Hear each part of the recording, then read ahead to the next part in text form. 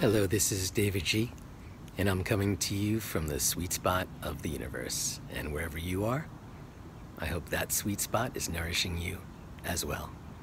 This week in Life Tools, let's explore the concept of worthiness. Am I worthy? Wow. A fairly big question, and we question ourselves a lot about this. Am I entitled to happiness? Am I entitled to freedom? Am I entitled to the joy of life? A friend of mine who lives in Philly texted me today that walking around Philadelphia, she said there's a really chill kind of energy here in Philly today. Feels like all is right with the world. And I replied, all is right with the world. Sometimes we can convince ourselves that it's not. All those voices outside of us and all those voices inside of us telling us all the time how screwed up things are, what the standard is that we need to live up to. And we pound ourselves consistently that we're not good enough, we're not smart enough, sharp enough, not impeccable enough, that we didn't say the perfect thing at the perfect time, or we didn't do the perfect thing at the perfect time. It's exhausting. It's just exhausting to torture yourself and beat yourself up like that. So consistency, it's unnecessary. Remember, suffering is optional. So yes, we make mistakes. We are sealed in this flesh casing for the span of a lifetime. We're human, we're mortal. We will say things we wish we didn't. We will do things we wish we could take back. And we can't step into the past and undo those things, but we certainly can step forward and apologize. Apologize to ourselves and then move on.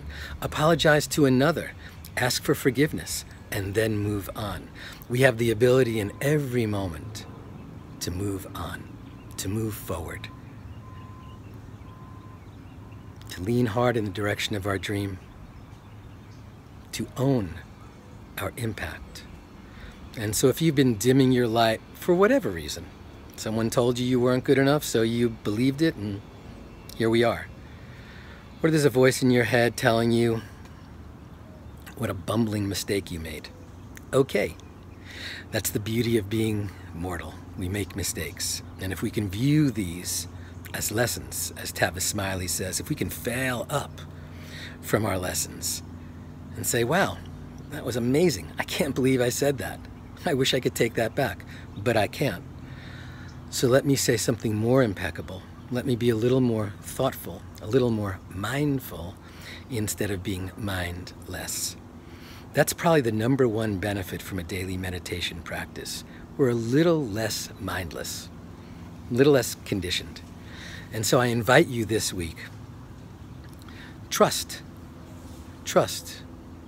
that inside of you, deep within, you have sacred powers, you have native energies. Deep within, you are whole and perfect and pure. And that every moment leading up to this moment is perfect because it's led you to this moment where we can ask the question, here I am in this sacred, precious, present moment. What shall I do with it? What is the highest vibration I can bring to this moment right now? And if you can go there, if you can flip the script, if you can allow yourself to be a little kinder to yourself, a little more forgiving, a little more compassionate, this is what self-care is all about, then perhaps the next moment will be better.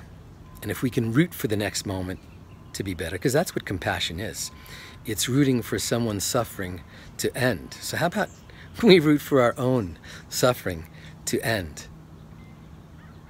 And we trust that we are everything that can be brought to the moment. And if you failed in the past, powerful lesson. They say Edison failed 17,000 times trying to make the incandescent light bulb. They've said that Michael Jordan missed at least 60% of his shots. We go through this process of looking around us and seeing people who fail consistently, failing up. And so let's fail up this week. Let's truly own what we do. Don't apologize for it. Own it. Apologize for our actions, but not for the fact that we're human in making these actions. And if we can just lean a little bit harder in the direction of our dreams, trust that the best is yet to come, then we will be in the perfect position to make a powerful next step.